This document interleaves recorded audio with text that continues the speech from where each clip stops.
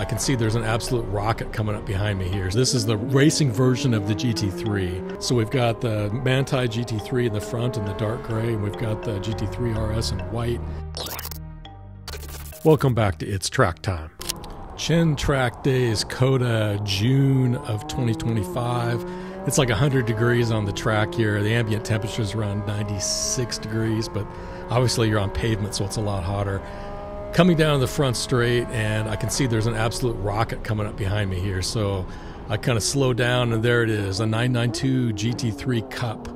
And so this is the racing version of the GT3, kind of the entry racing version of the GT3. They have another one that's higher than that. But you can see this thing is absolutely hauling ass on the track. Once I get past this 718, I'll have a little bit of clear track here, and you can see him just pulling away from me on the S's. And once we get to kind of a steady state here, he's not disappearing super fast, but whenever he slows down and then accelerates, you can see him just absolutely leaving me in the dust. He's driving a similar line to the line that I'm driving.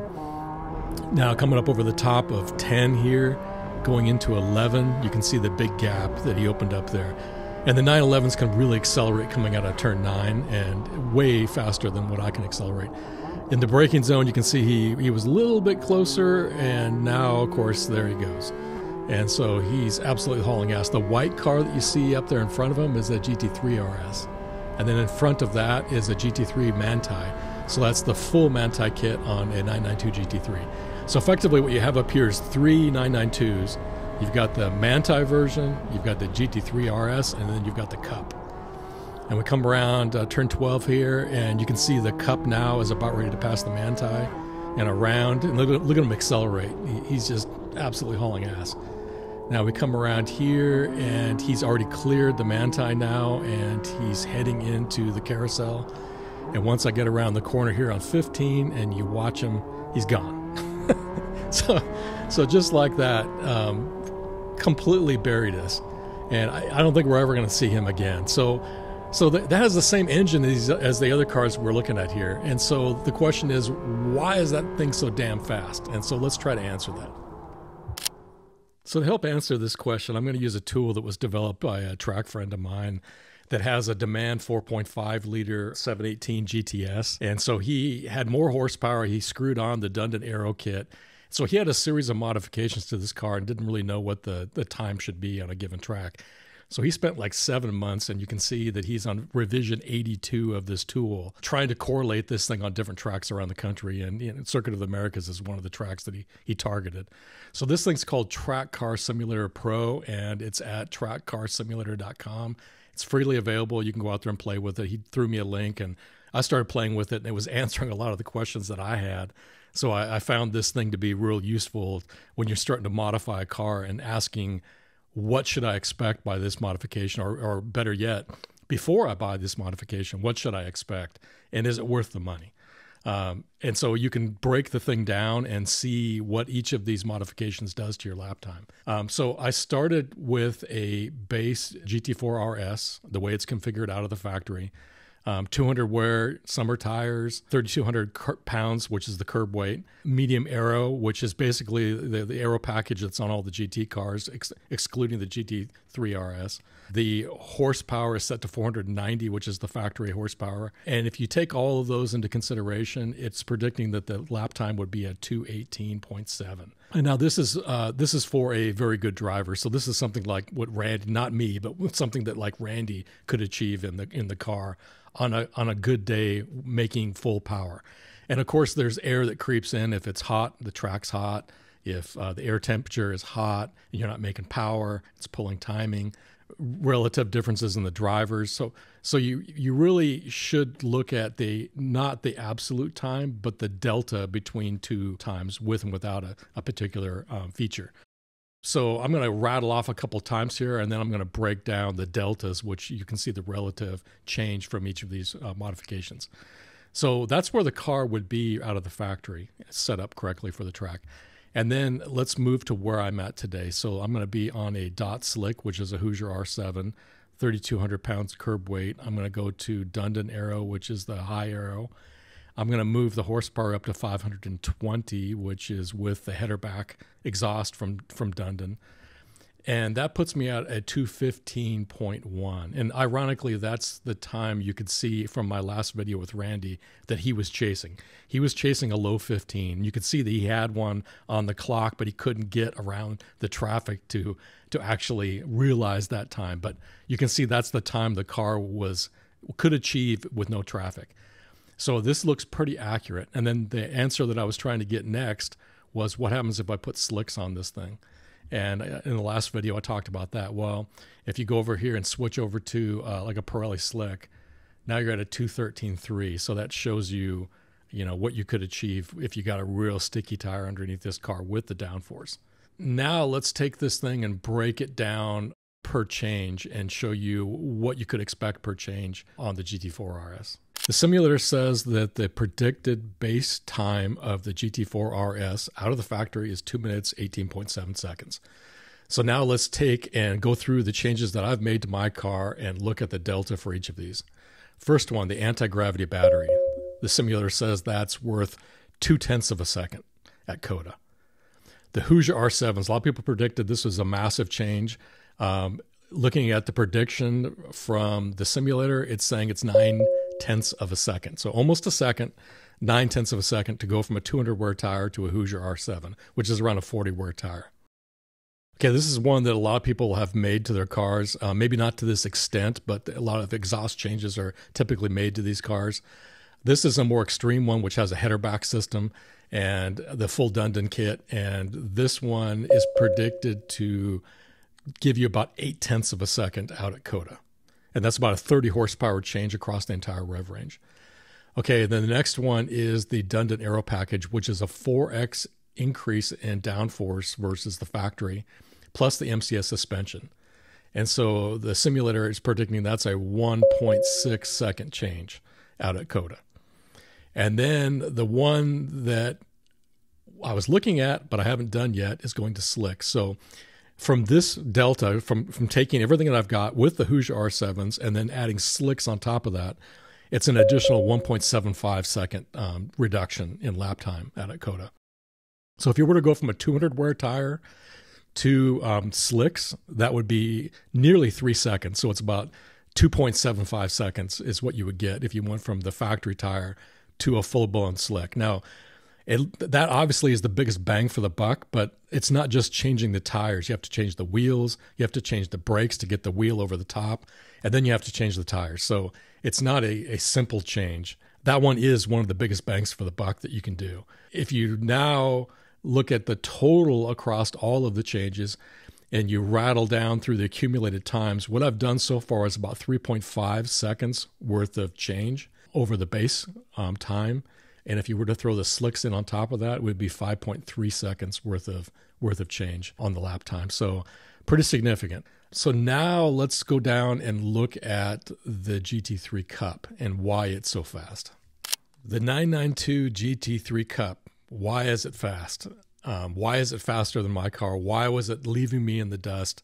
Assuming the drivers are the same. And I don't know the driver in that car, but I assume he's as good or better than me. Let's put it this way. I've never passed a GT3 Cup. Okay. So regardless of who the driver is in these cars, and typically the people that buy these cars are not amateurs, that you don't put that kind of money and have a crew around you if you don't have some skill at driving out there. So you don't tend to see these weekend warriors that just show up scratching their heads and they jump in a GT3 Cup and drive it around the track. So most of the people that spend that kind of money and put that kind of a crew behind themselves typically have some experience in the car. So they're all good drivers. I've never seen a slow one on the track out at COTA. So assuming that's all the same, I'm starting with where my car is, which is 215.1. And now let's take the two big changes that are on that car. First, the weight. So that car, if you walk up to one of those Cup cars and grab the doors and look at them and touch all of the panels, that thing's all carbon. The doors weigh it feels like they weigh 2.5 pounds. So they're extremely light. The glass is all that Lexan kind of glass that's really lightweight. So all the weight of the windows is out. Everything, the roof and all that stuff is carbon. So That car is incredibly light. It turns out that the street version, my car, is 3,200 pounds. The street version of the GT3 is around 3,200 pounds. This thing, it weighs 2,700 pounds. So first, let's peel the weight off, and let's go all the way down to 2,700 pounds. So if you're at 2,700 pounds, and you would already be at a 213, and that's on a dot slick. So that's not even on a real Pirelli slick. And of course, these cars run on Pirelli slick. So the second piece of this is to go to the soft Pirelli slick. So let's do that. And now you're at a 211.6. So that's a smoking fast time. And that's what that car was running out there. I talked to the engineer of that car, and he said, yeah, that's the time that we were running out there. And he said in the hands of a really good pro driver, it can even be lower than that. But that's what this thing is predicting. So the engine's the same. It's the same engine as we have in our street version of the GT3 and the GT3 RS and the GT4 RS. There's a cam difference in the GT3 RS that gives you a little more power than that. But the Cup car engine is the engine that's in the GT4 RS and the GT3. And so it's the same 520 horsepower. It has a better exhaust system on it. So it kind of matches what Dundon has. So the two big changes are cutting the weight out, going down to 2,700 pounds, and then throwing a slick underneath it. And with those two changes, you're at a 211.6. And so that's why that car is completely burying me out there. Okay, now that the GT3 Cup has disappeared and blown our doors away, it's just us slow street cars. I'm holding up the back here. So we've got the Manti GT3 in the front in the dark gray. We've got the GT3 RS in white. And then I'm in the GT4 RS. I was talking to the Manti owner. He was in the garage next to me, and we were comparing cars and stuff. And real similar set of modifications, one through Manti and one through Dundon on the two cars. The GT3 has a better suspension system right out of the factory with the double wishbone front and the multi-link rear. Engines are the same. And then we modified with better suspension components. So he's got the KW dampers. I've got the MCS dampers on my car. Downforce wise, he has less downforce than me. He's on the Manti downforce, and I'm on the Dundon downforce package. That's the only advantage I have is having the extra downforce. And if you put those numbers into the simulator, it's saying I have somewhere around a 1 second advantage. And so the only place you're going to see me catching him is going to be on a high-speed corner, like the carousel would be an example of that. Everywhere else, we have the same power, and he has arguably better handling than me. So it's kind of interesting to see how we do out here in the open air. He's going down the back straight now. We have similar power. I might have a little more drag because I have more downforce, but it's a pretty well-designed downforce kit that doesn't produce a lot of drag, so we should have a similar speed. Once we go through this braking zone, we're going to close down again. And now we're getting a little closer to him as we go through. He's going to do the 911 line here and go deep on 13 and then cut back and pinch 14. And he pinches it so hard that he actually puts a tire in the dirt there. Sets up a smoke screen against me here. Now we come through 15, and now this is the only advantage I'm going to have. Once we get up to speed, we come through the carousel. As the simulator predicted, I should have about a 1 second advantage, and that's where it's probably going to come in here. So you can see I'm kind of closing down the gap here. And then as we move into 19, I still have an advantage because it's a high-speed piece. And then we go into 20, and then it's just a toss-up here. So now he's letting me pull up in front of him here so I can have a pull out the front.